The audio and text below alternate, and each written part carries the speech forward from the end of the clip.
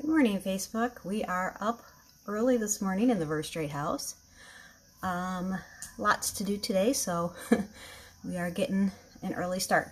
If you see this live button up in the corner, that means you're watching me live. Go ahead and if you can hear me, do give me lots of rapid fire hearts. If you can see me, do hashtag HiMama7. And while we're at it, take a wild guess of, I don't know, how many times my Facebook will reconnect to my phone today. If you've never seen my face before, my name is Vicki Verse Straight, and I run a mission-based company through Younique. So what that means is every month I give a portion of my commission to someone in my community who is struggling or facing a hardship. Okay, so today I am just going to, I don't know, chat while I do some makeup.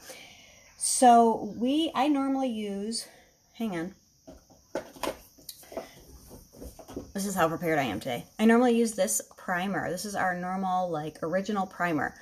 On October 1st, we are coming out with a new primer, and this is a moisturizing primer, or hydrating rather. So if you have really dry skin, this is the way to start your makeup routine. After your skincare, start with this. I'll show you the difference, hopefully.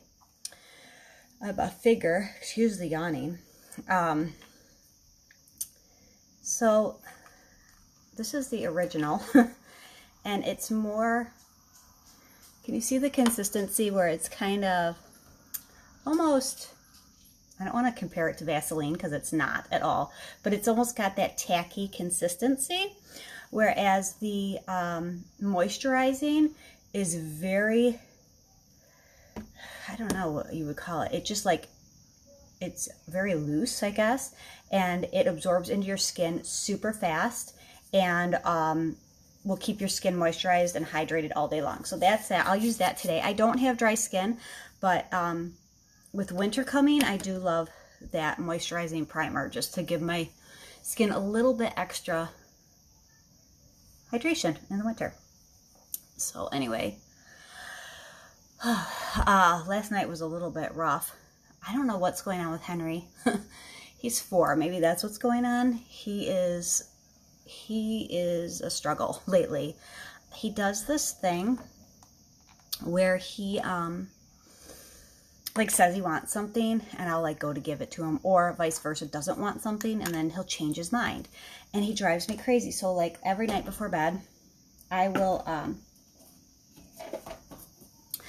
pray with Henry and give him a kiss, whatever. Well, recently he started saying, no kisses, no kisses. And I'm like, okay. And then as soon as I take one step away, he's like, no, give me kisses. And it's it's a battle for I don't know, 5 minutes of no kisses, give me a kiss, no kiss. So I'm like, you know what? So a lot of times I'll force him to kiss me and then I'll walk away. And it's a constant battle. So last night he decided he did not want kisses, and I said, well, that's your choice. I really believe that children should have a say over who touches their body and whatnot. And so if he doesn't want to kiss me, that's fine. And so I put all the kids to bed. The big kids get up super early, so I try to get them started towards bed at 8 p.m. So I come up, and it's, I don't know, I say come up because the big kids are in the basement. They sleep in the basement. They have bedrooms in the basement. Anyway, and Henry is up. He's like, I want kisses. I'm like, but you already decided that you did not want kisses. So I'm like, all right, come here and give me a kiss and then go back to bed. No, I want them in my bed. I'm like, yeah, well, I don't give in to demands from a 4-year-old. So you have a choice. You can come kiss me. Here, I was standing in the kitchen. Or you can go to bed without kisses. So he threw a fit. Oh, you're so mean. Whatever. And then goes to bed. An hour later, the kid comes up, or doesn't come up. He sleeps on the main floor. He wakes up or wasn't sleeping, and he's like, it's this battle of kisses again. And I'm like, I will give you a kiss. You just have to come to me. You already had your chance of in bed. Anyway, so it was just a long night of that. Finally, he went to bed. He gave me a kiss, went to bed, whatever. But it seems like it's a constant battle of wills with that kid. And it is driving me insane. Especially because my husband, he works afternoon shift, which actually works out really well. I was actually scared for afternoon shift, but it works out well. And so I'm alone, you know, battling these kids at bedtime. So it's a little bit, it's a little bit of a challenge, but we're succeeding. Anyway, so that's about Henry. So last night he was for sale. Okay, you know, I always put like a splurge shadow on my eyes to start. I love this as a base. I do use primer, but I use this too just for extra sticking power. And I love that, do you see how I have like purple along my eyelids? I love that this is such a neutral color. This is Victorious, that it covers up any like veins or purpleness in my eyelids, okay? So you can use your finger. This is a cream shadow brush that you can use. And yeah. So Lily, if you've been following my story about Lily, I don't know, maybe like 6 months, 9 months, it's got to be longer than 6 months ago, maybe 9 months ago, she was diagnosed with Cushing's disease. She's got a tumor on her pituitary gland. There's two types. I think it's one's adrenal gland and one's pituitary gland. I think hers is the pituitary gland. And so there's really not a whole lot you can do for that. And side effects of that is that she sometimes has a hard time holding her bladder, and she wants to eat all the time, and she wants to drink all the time. But it's not really that bad, and we've got it under control with some medicine or whatnot. So recently we noticed that she has, I should back up. When we lived down in Sterling Heights, so probably 7 years ago, we had a lump on her side looked at, and the vet told us, oh, it's just a fatty tumor, really, there's nothing to worry about. I'm like, okay, good. So we noticed that that lump was getting bigger, and like, we're like, is she losing weight? And that's why the lump is getting bigger. Okay, so I'm just going to use two colors on my eyes today, make it super simple for you. This is one of our new shadows. This is called Earthly, and it's kind of like an earth brown. I'm going to use that in my crease. And then I'm just going to use a kind of lighter color called Gentle on my lid. It's super easy. You guys can do this. If I can do it, you can do it. The only difference you might change up is how high on your brow bones you want to put this makeup. Because I have these deep set eyes and these protruding brow bones, I try to disguise them. And so I put my makeup up a little bit higher. If you don't have that, if you have like eyes where you see your lids really, really well, nothing's hidden on your eyes, go ahead and just stick to like this crease right here, okay? Do what you want. There's no right or wrong way to do your makeup. Do what makes you feel good about yourself, okay? I tend to like my eyes, and so I really like to play up my eyes.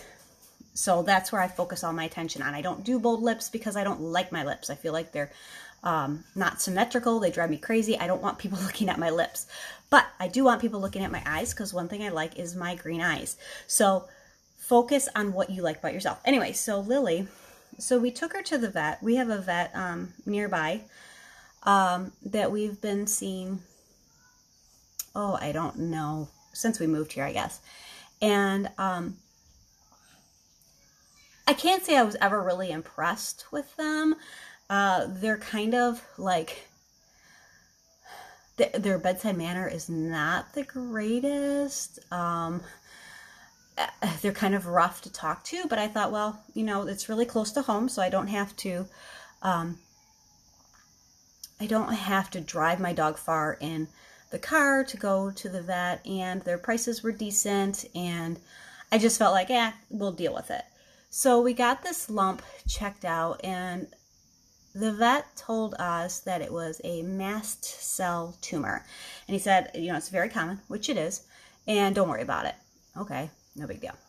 So I don't remember what happened. I'm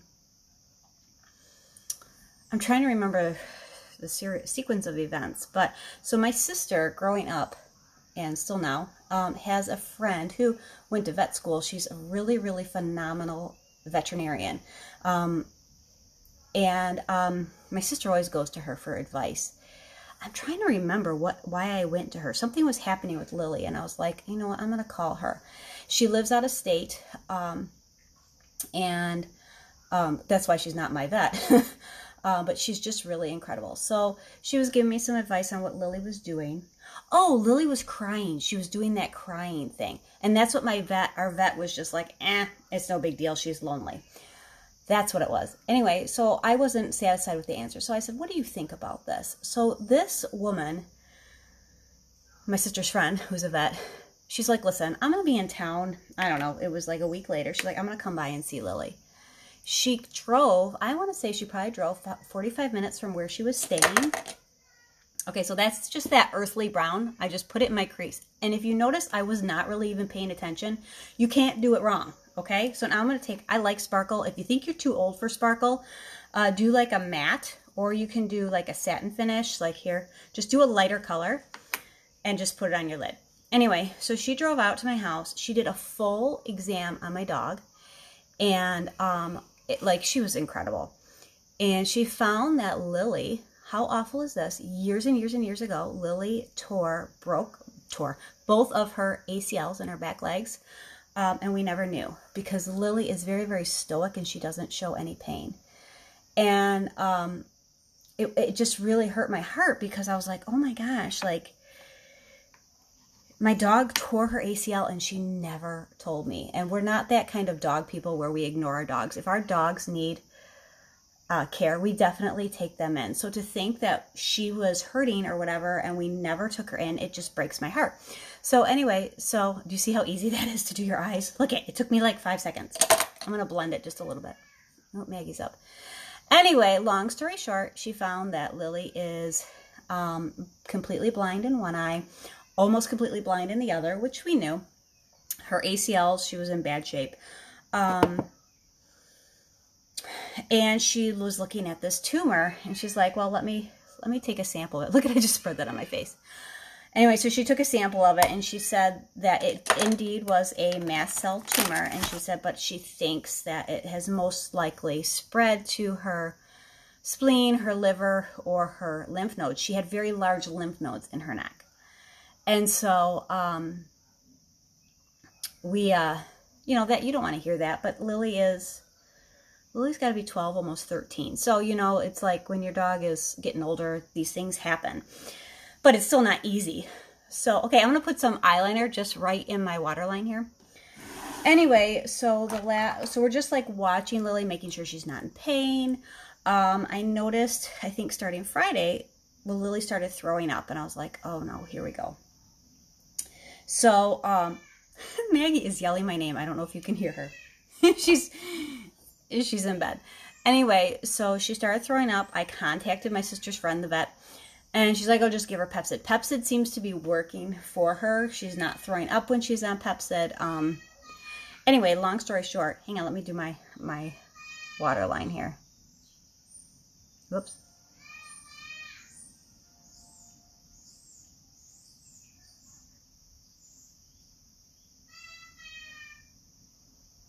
Maggie. Normally Maggie sleeps till like 8:30. I thought I had a little more time.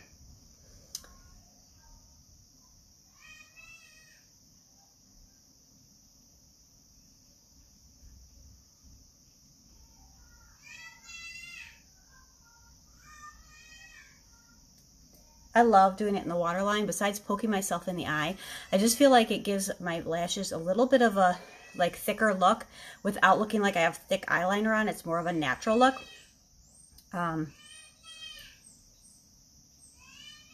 Anyway, so we're just keeping an eye on Lily right now. She seems to be keeping down food.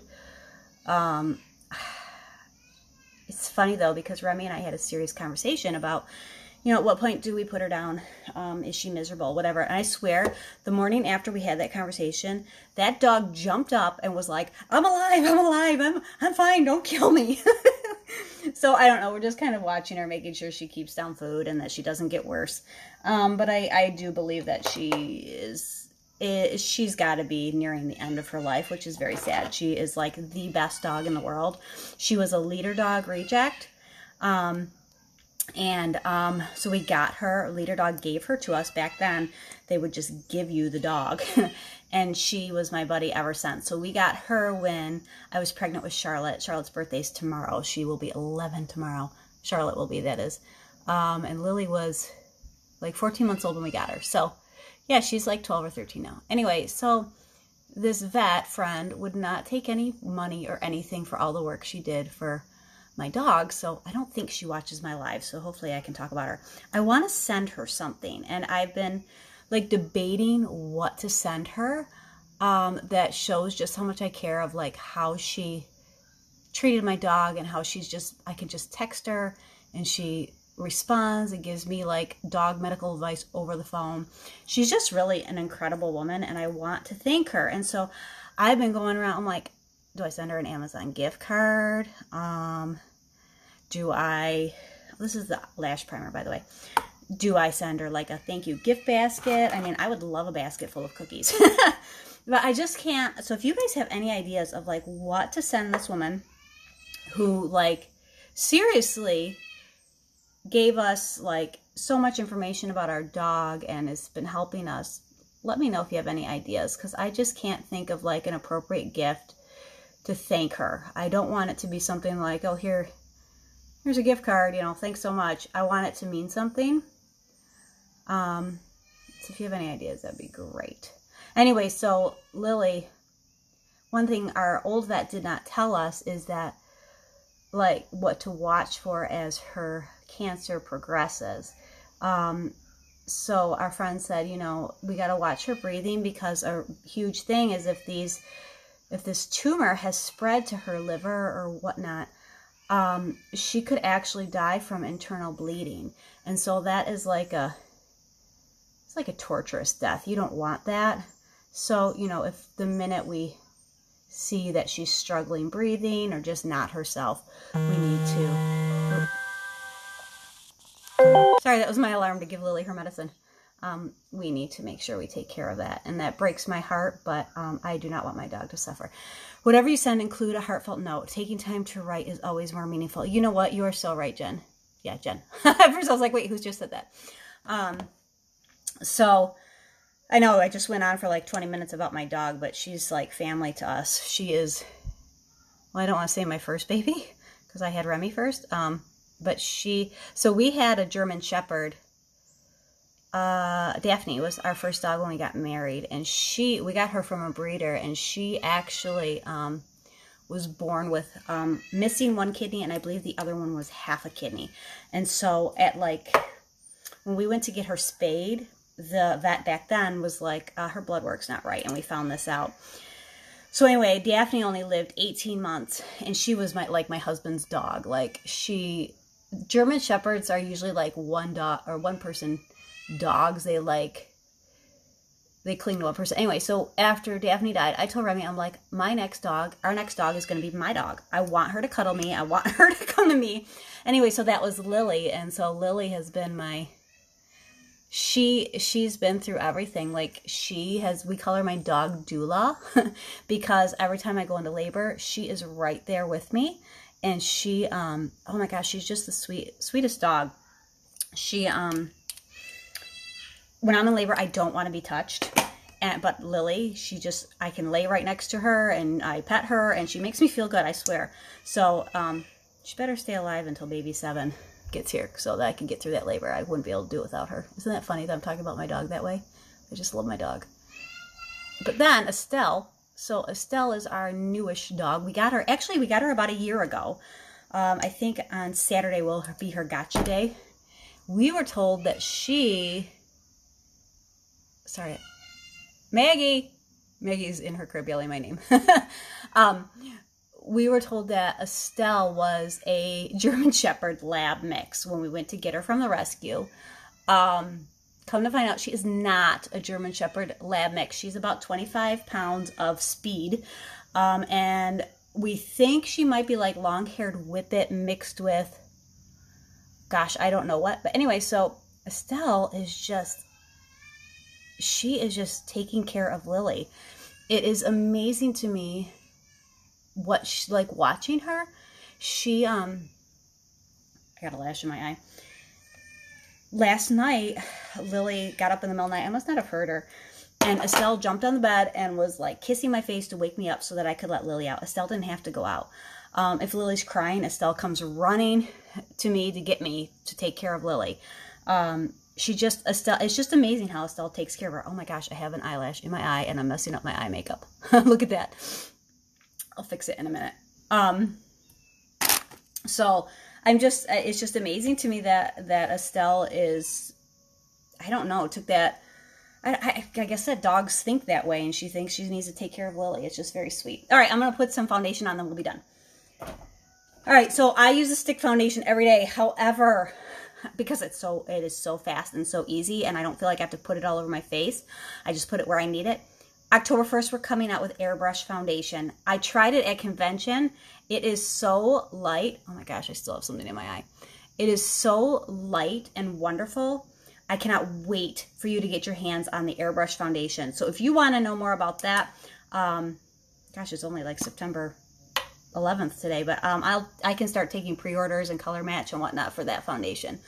And if you want the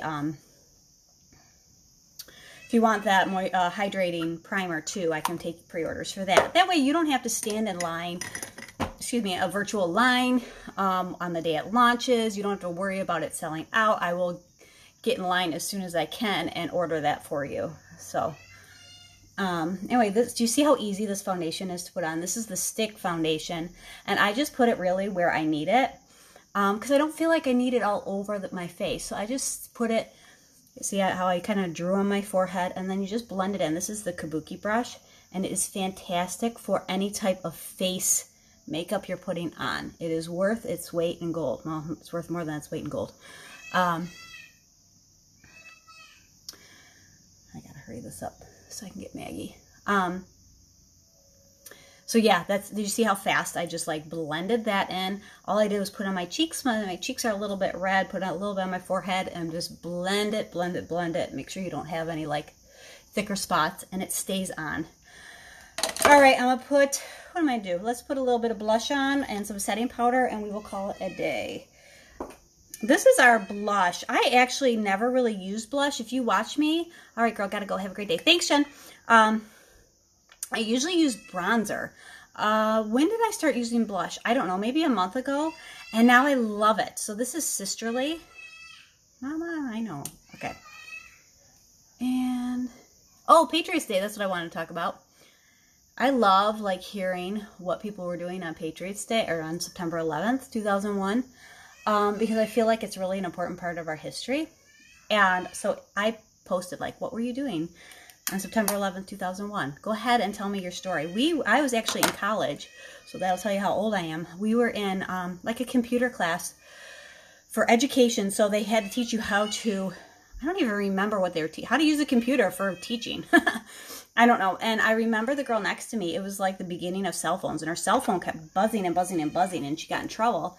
So we had a break, and she went out. She's like, "Oh my gosh, my boyfriend works in the World Trade Center, and a plane hit." And I was like, "What?"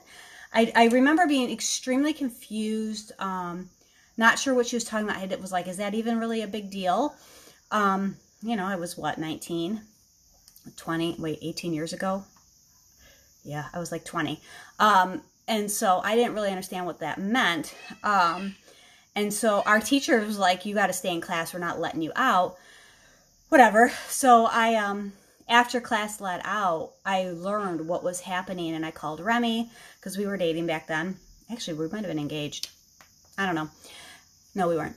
And he got out of work. We went to his house, and we just watched the news. And I still didn't really understand what was going on. I had no... Maggie's fake crying. I just had no... I was so naive. I did not know there was such evil in this world. And that was that. I remember thinking, oh my gosh, how could somebody... She is fake crying, if you can hear her. I'm not being a bad mom. She's fake crying. Anyway, I just really remember, I don't know, like my eyes being open to the evil of this world. And so this morning I told my kids, you know, Happy Patriots Day or whatever, and reminded them of how important it was and how awful it was that day. And they're looking at me like I'm crazy, because to them it's like, you know, eons ago. But yeah, I will not forget that day. Okay. Oh, how about some lips? Really quick. Good morning, Mary Kay. I'm going to quickly put on some Hottie lip plump. No, I'm not. I'm going to put on our lip bonbons. It's getting to be fall, winter. Your lips are going to dry out. This is a like very, very lightly colored lip balm. So it's going to moisturize your lips and give you a little bit of color. I have these all over my purse. I have them here because I use them all winter long. Did you hear that? I don't know if my phone cuts out background noises, but my rooster is crowing. I love hearing him crow. It's like the best part of having chickens, except for when he crows at like 4 a.m. If somebody makes a noise out in the woods, or if a light shines on him, so like when my husband comes home from work, it wakes him up and he starts crowing. It's kind of annoying, but during the day I love hearing him. Okay, so that's it. Enjoy your day. I will see you later. If you have questions about pre-ordering Airbrush Foundation, I can color match you for that. The Hydrating Primer, I can pre-order that for you. If you have questions about eyes or whatever, just send me a message. I'll be happy to answer it. Talk to you later. Bye-bye.